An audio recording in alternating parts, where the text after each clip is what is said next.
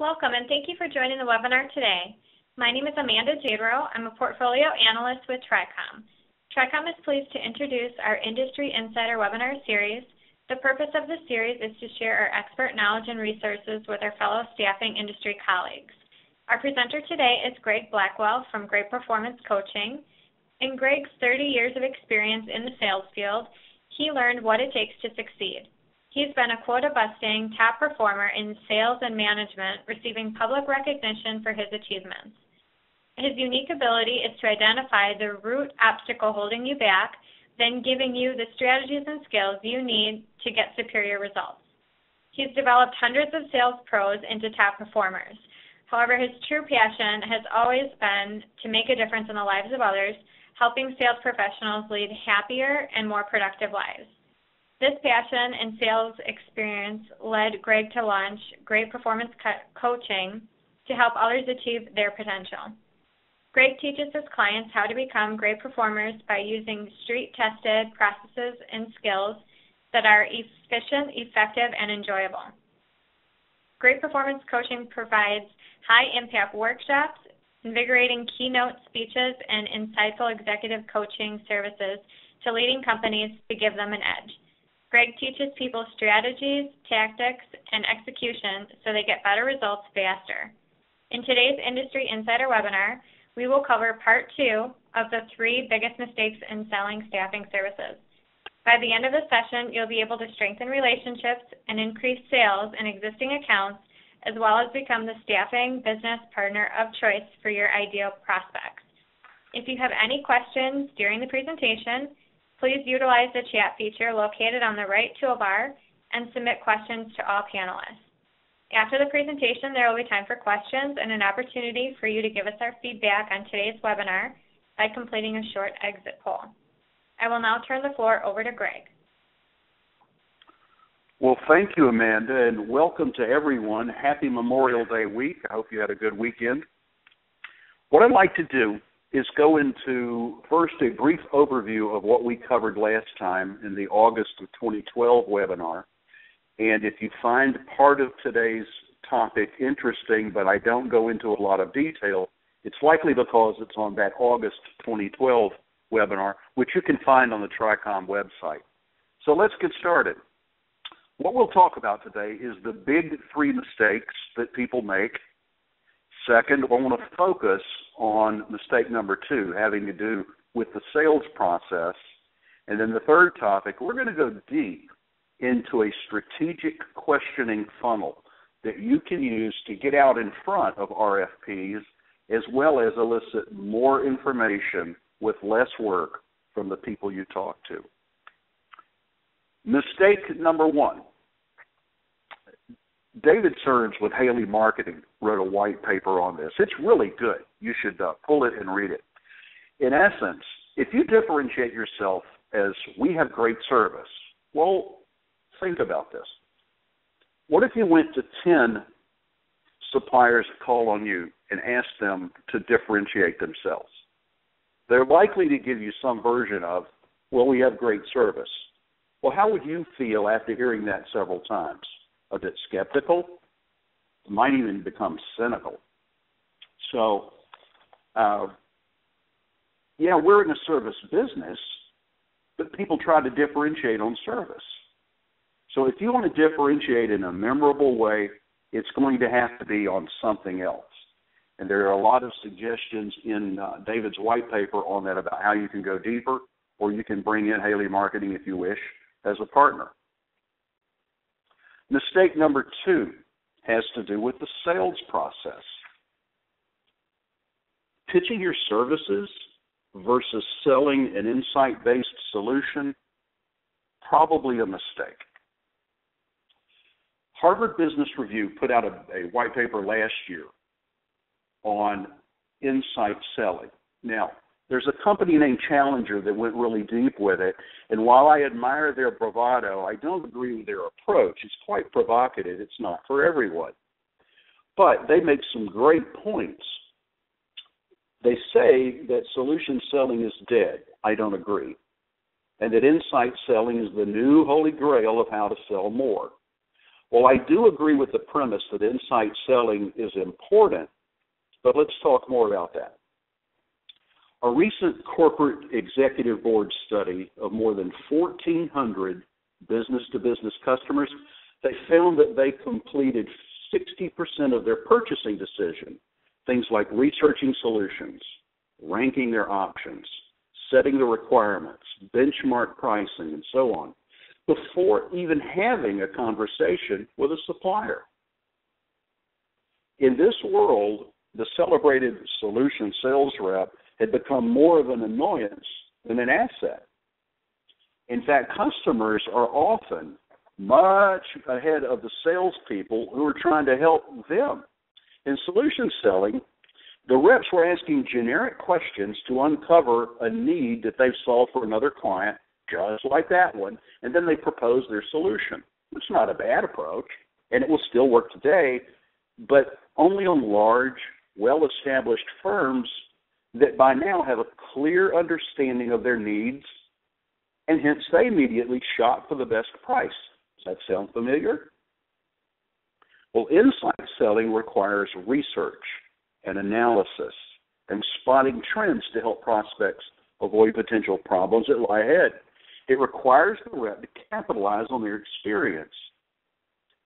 They must bring valuable data and insights to the table to credentialize themselves today and encourage the customer to think differently.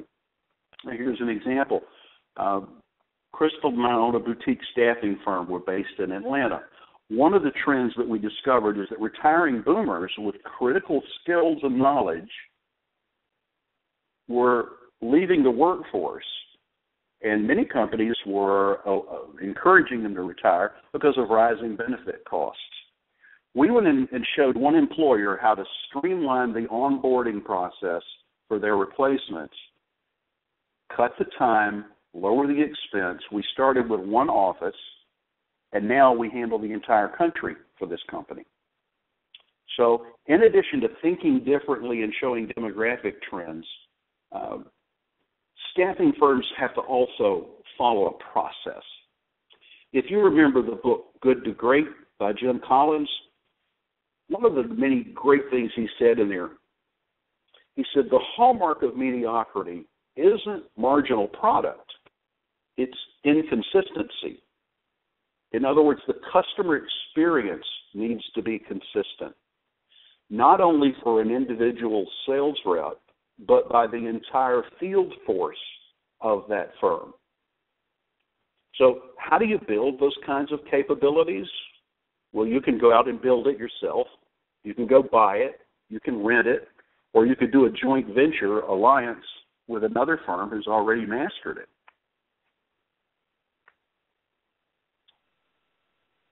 Another mistake, it's part of the sales process, it's the mentality of management, where the sales force is managed, not coached. Now, management's important.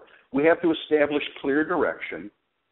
We have to provide motivation, clear measures, but coaching is where you get the extra return on investment. Here's the difference. In managing, you're telling your observations to people. In coaching, you're sharing your perceptions and you're exploring the options.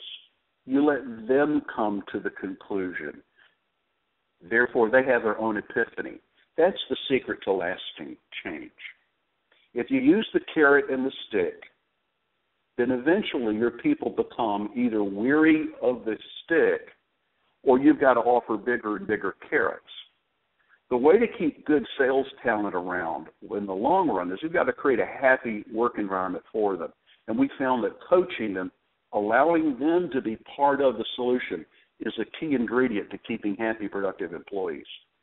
So in managing, you're directing, and you decide. In coaching, you're facilitating a thought process. They decide. They own the results. In managing, you use authority, and you get short-term change. But in collaborating, you get lasting behavioral change. In managing, management decides the what and the how. But in coaching, they're open to a variety of how. We're hard on the issue, but we're easy on the person. Mistake number 3 is when the sales force has undeveloped personal skills. And there are 6 crucial skills that I coach on. The first one is called gravitas, which is an executive presence that commands respect. You've met people like that. The second one is connecting with others or quickly establishing a bond or a relationship. The third one is the skill of questioning. We're going to go deeper on that in today's workshop. But it's the skill of eliciting information in a conversational and customer-focused way, not an interrogation. The fourth skill is active listening versus passive listening. In other words, you want to understand what they meant, not just what they said. The fifth skill of hitching or positioning is the skill of linking your solution to their expressed needs in a compelling way. It's a way of leveraging the answers to their questions from your listening and using it to position how your solution satisfies their stated needs using their language. The sixth skill is verifying or checking. You're checking for feedback. The difference between questioning and checking or verifying. Questioning, you're eliciting information. In verifying, you're eliciting feedback. And why? Because clients are tired of being closed. They don't want to be put in a headlock and given a noogie to buy something. So the skill of verifying gets you a higher win rate by verifying throughout every conversation. It starts in the opening dialogue when you first sit down. So let's now go deeper on the sales process, the focus of today's call. There's actually a flow that should occur throughout the entire sales call, and it should be consistent from call to call. Your questions will vary depending upon your target audience, but the flow is the same. Let's first talk about the opening. In the opening, you want to create a personal or professional rapport. You know, the most mundane way we do it is, how was your commute into work? Or how is the weather where you are if you're on the phone? You can go deeper than that if you have notes on your prospect in your CRM. Then you position your agenda for the meeting, including the benefit to the customer of actively engaging in the dialogue. Then you stop and ask a checking question. Does this meet your needs? What would you like for me to emphasize or de-emphasize? What would you add or change to today's agenda? You'd also do a time check. Hey, we had set aside an hour for today's call. Does that still work for your schedule? From the opening, you would then offer a relevant insight.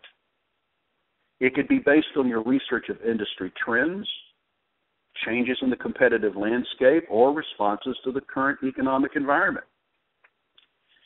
You could concisely position an insight into how other customers like them are addressing the issue or trend that's affecting that customer. And you check, what are your thoughts on that? The questioning funnel.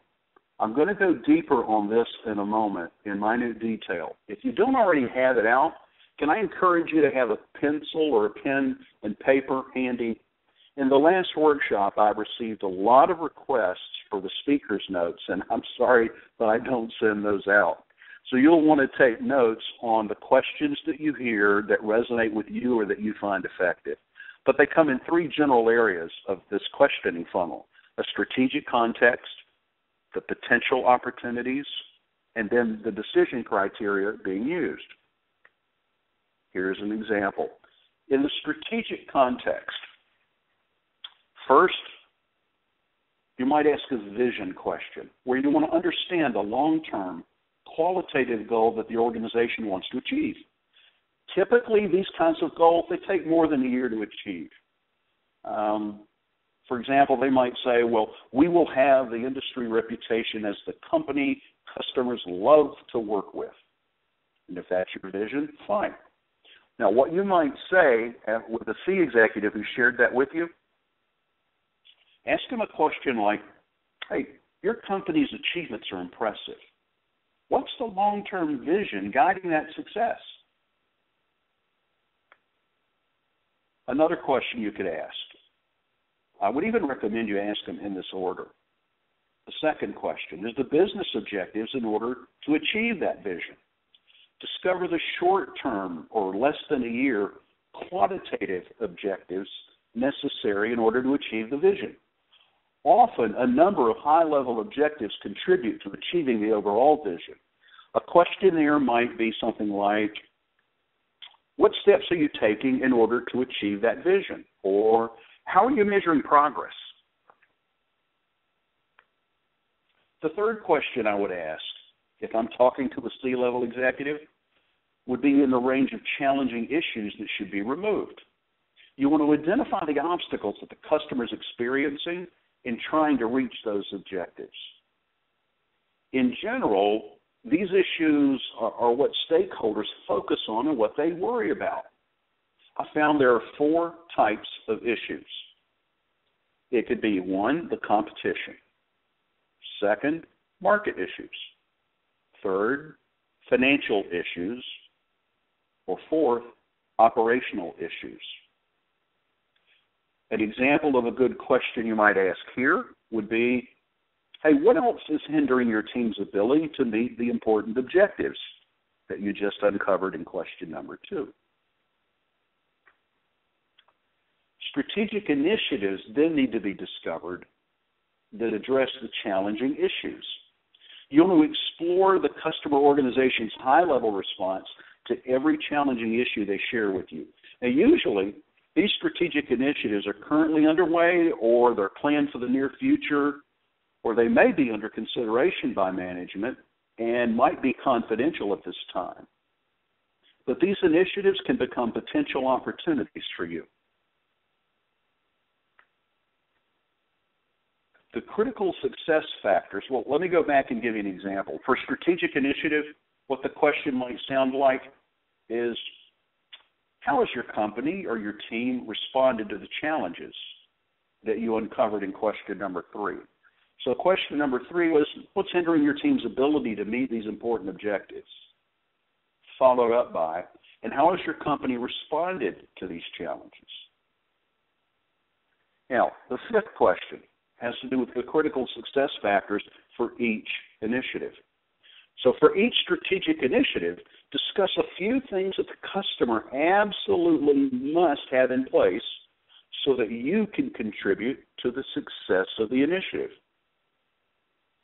A question you might ask here might be, well, what's most important to ensuring the success of your initiative, the one they just shared with you?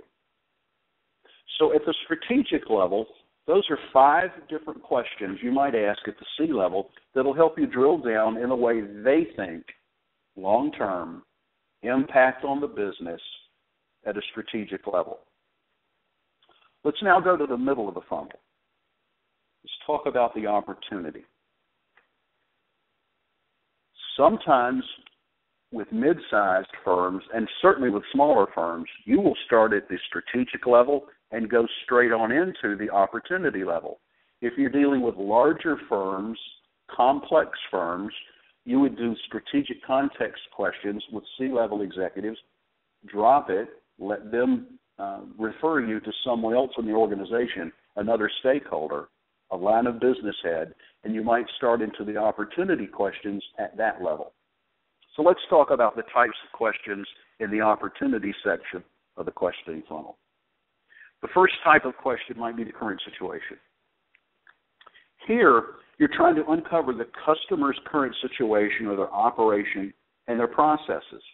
You want to determine where the customer is today with regard to the challenging issues and the strategic initiatives that led you to identify the opportunity for you. What that question might sound like is, what are you currently doing with regard to, and then mention whatever initiative or strategic initiative that the senior level executive, the C-level executive, had shared with you earlier. What are you currently doing with regard to, and then mention the initiative. The second question you would ask would have to do with the level of satisfaction. In other words, you want to understand what's working and what needs to be changed. What that sounds like is, hey, may I ask, how is that working? And what would you do differently? The third question has to do with the desired situation, the ideal, where you want to explore what the customer envisions as the ideal solution or outcome. The question is pretty straightforward. What does the ideal solution look like to you? See, many sales reps, they go in there trying so hard to be clever and witty and thought-provoking and impress the customer with how smart they are. But you know what I found? What really impresses a small business owner or a C-level executive is the quality of questions that you ask based on your research in preparing for that interview in the first place. They can tell whether or not you understand their business, their personal challenges, by the kinds of questions that you ask. Also, sales reps, you don't have to hand them on a silver platter the ideal solution. Many times they have a pretty good idea of what it looks like. They need your help in polishing it and making it real, doable, and given that you've called on other firms like them in a similar situation, you provide the validation they're looking for, that it's field tested and it'll work. So I love the question, what does the ideal solution look like to you? Compelling events. This is asking about what's driving the organization to be interested in this type of solution at this point in time. In other words, what is the business logic that makes this important to management now? A way you could ask that question, you might say, help me understand, why is now the time to solve this issue? Now, what you're listening for, if they don't have any sense of urgency or a deadline around it, that's a big red flag. I see a lot of sales reps wasting a lot of company resources and their own time thinking they're pursuing a real opportunity when management themselves has no sense of urgency around it. You say, well, Greg, how can I get them to have a sense of urgency? You know what my answer is? You can't. If it's not a higher level priority for management, I'll make one stab at trying to get them to see what lies ahead, but they didn't get where they are without being pretty smart. So I'll trust their judgment as to what their priorities are. And if they don't see this as an urgency, shake the dust off your sandals, make a new plan, Stan. You don't need to be coy, Roy. You know the rest of that song. The next level of questions has to do with the personal needs. You want to find out about their personal motivations and their goals linked to the success of an initiative or a solution. So the simple question here would be, what's most important to you? And you put the emphasis on you. That's the magic that it takes to close the sale. If you go back with intellectual, linear thinking to close a sale, you've missed the boat. I think all of you on this call know from the 1980s study, people make emotional decisions and then gin up intellectual rationalizations. Well, this is one of the most powerful questions, deeper down in the funnel, that helps you close the sale when the time is right, when you know why it matters to them personally. So that's the middle of the funnel. Let's now move down to the bottom section of the funnel, the decision-making criteria. The first area might be, let's see, get my pointer, here we go, the competition. You want to identify two different forms of competition. One could be an outside provider, but the other might well be internal projects that are competing for management's attention and budget dollars right now. So what those questions might sound like is, first one would be, who else are you considering to help with this initiative? For the second, for internal projects that are competing, the best question I've heard, what other projects like this are competing for leadership's attention? What other projects like this are competing for leadership's attention? Second area in the decision process has to do with authority. Now, in authority, you want to get the details on the decision-making process, the stakeholders, the power structure, and the constraints. Let's take each of those separately. The process. Here's a question. What are the key milestones in the decision-making process? Let them tell you. What are the key milestones in the decision-making process? The second area under authority, the stakeholders. I like how this one's worded. Other than yourself, who will be involved in the decision-making process? Now, in the small business, there's usually one person making all the decisions, or two, but not a committee. The larger the firm, the more that collaboration is required. But you want to identify up front who are the stakeholders. Now, the third area, reporting relationships. The question, here's what it might sound like. Can you help me understand how these stakeholders fit into your organization and into the decision process? I mean, who reports to whom?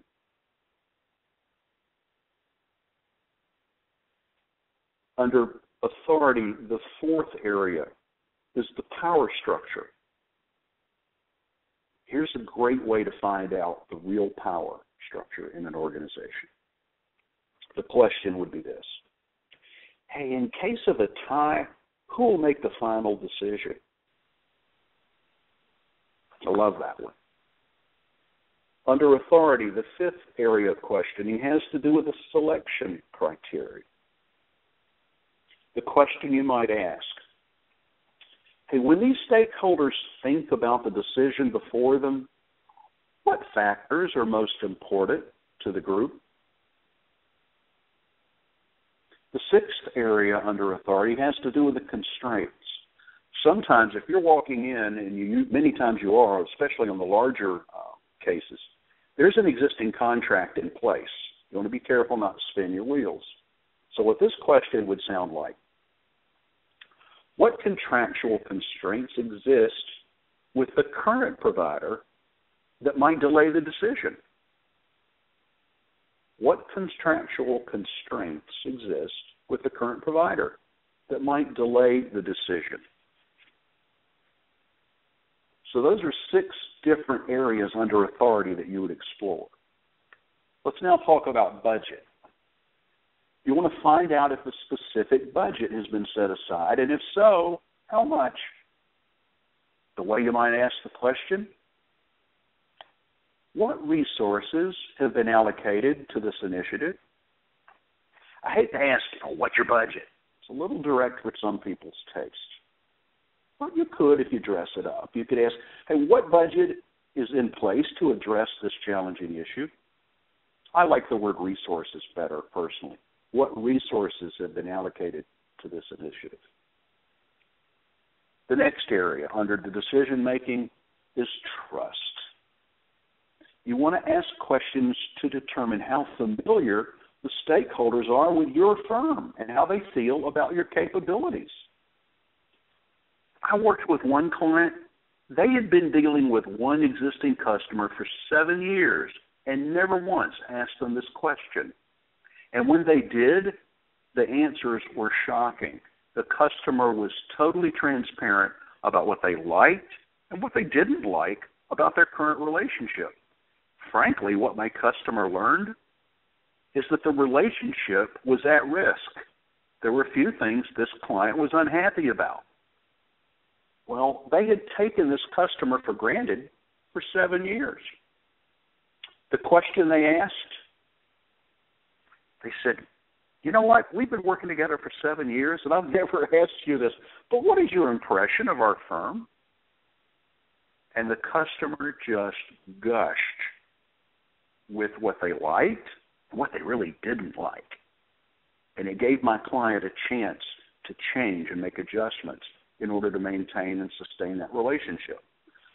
Now, the bottom line here is, after you go through the questioning funnel, you're trying to figure out, is this opportunity worth pursuing before we commit more time and resources to it? And with that, you want to go a little deeper with some enrichment questions. There are 3 types. The first is a reaction question, where you're asking for the customer's point of view or an opinion on a specific topic. Now, these enrichment questions are not a linear progression of the ones I just covered on the questioning funnel. These are on the side that you pull out of your hat when needed during the conversation. Now, this is an art, not a science. Personally, when I go into a client interview, I've got my questions lined up in advance, typed in a menu that I'll pull from. I have no embarrassment about showing them my dialogue model that I'm going to go through, nor the questions that I'm working from. And if they look at my piece of paper and, hey, Greg, what is that? I'll say, this is something I brought in order to make the best use of your time today. I don't tell them it's my cheat sheet, but I don't pretend anymore to be smart enough to remember everything I want to remember in a client interview when it's a discovery interview, an exploratory interview. So, enrichment questions. There are 3 types, and I'll give you examples of each. A reaction question. You're asking for the customer's point of view or their opinion on a specific topic. And what you might ask is, what did you think about that? Or when would a trend like that become worrisome for you? Or who do you think would be most impacted if that legislation passes?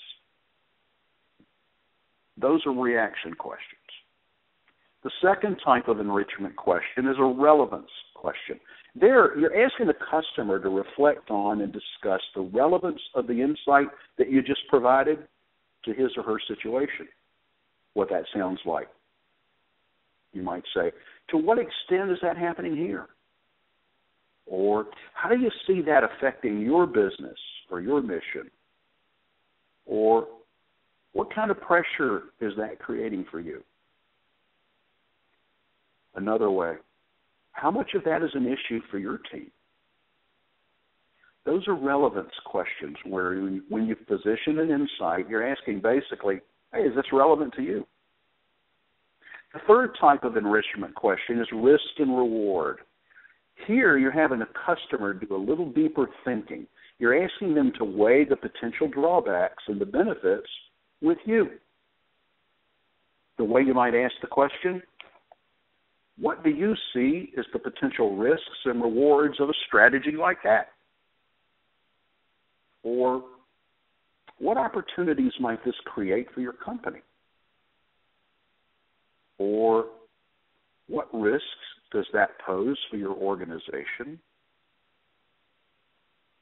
Or what could be the downside of that for your organization? The goal here is to create a dialogue, not an interrogation. And I found that the more that you ask them for their opinion, their views, their thoughts, their strategies, their ideas, the more willing they are to listen to your ideas when you're ready to position them. So those are several examples of enrichment questions. In other words, enrichment questions help you get to the root cause. I found this picture, thought you might enjoy it. So after we've gone through the open, shared relevant insight, and then used the questioning funnel and listened to their answers, then we summarize the issues and have them prioritize in what order they want to address them if there's a list. You'd ask questions to elicit feedback like, how well have I summarized your needs? Or how accurately have I stated your priorities? From there, you want to identify other stakeholders if it's a larger organization, and then close out the meeting. So you might ask, based on our conversation, who else should I be talking to? Who else is impacted? You want to get the customer's help in reaching that person. Nobody wants to be cold called anymore. So you would secure the customer's help. Now, I found in working with many clients on large, complex deals that there are folks and organizations who don't want to share, and they will try to block your access to the other stakeholders. And they'll say, oh, you got to go through me. Many times that happens with a procurement department. Well, procurement is not where deals are done. They're part of the purchasing process. I have an entire workshop just on dealing with procurement and negotiating. That's for another workshop on another day.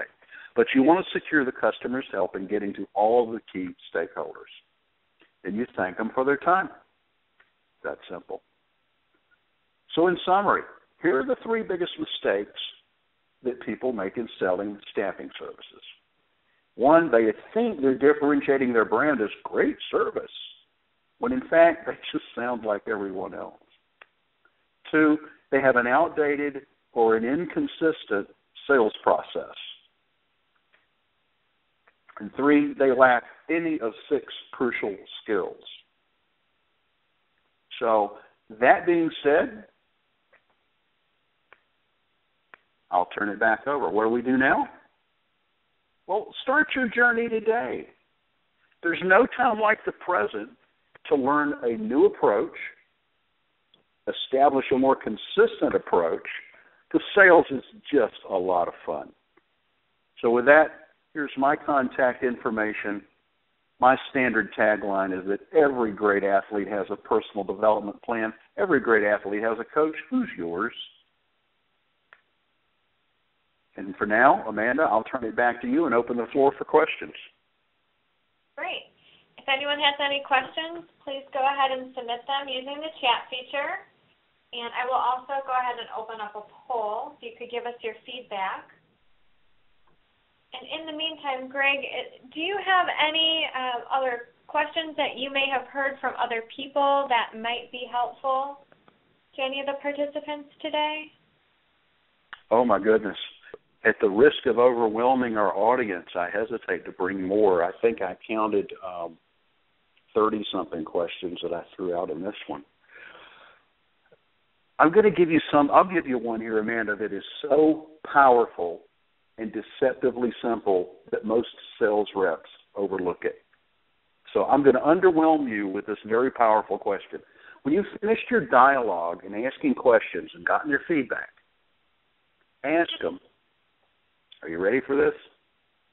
Is there anything else that I should know? Now, the first time I heard that, it was kind of like the air being let out of a balloon. That's it? Well, I went and tried it, and the customer volunteered alphabet soup style everything else I should have asked and didn't. So the simple question, is there anything else that I should know? Is there anything I forgot to ask you? If you've created a dialogue. Open-ended question. Yeah. Yeah. So I hope that was helpful. Yeah. Well, it doesn't look like I have any additional questions coming in at the moment. Greg, I thank you very much for your time today and for doing the second series on the 3 biggest mistakes. I know everyone's looking forward to the final conclusion of this series. Very good. Well, Amanda, thanks for having me. And the next one is going to be around the 6 crucial skills that salespeople have to continue to polish and develop over their career if they're going to be effective. Oh, fantastic. Okay. Well, I'd like to thank everyone for their participation in today's webinar. Again, also thanking Greg for sharing his knowledge and expertise on selling staffing services. The recording of the webinar will be available on our website at www.tricom.com/resources. Should you have any questions, please feel free to contact either Greg or myself directly. Contact information is on your screen. Thank you again for your participation, and watch for information on our next webinar session, which will be held in June around the healthcare updates. So with that, I will close everything out, and thanks again, Greg. I appreciate it. Thanks for having me, Amanda. Okay.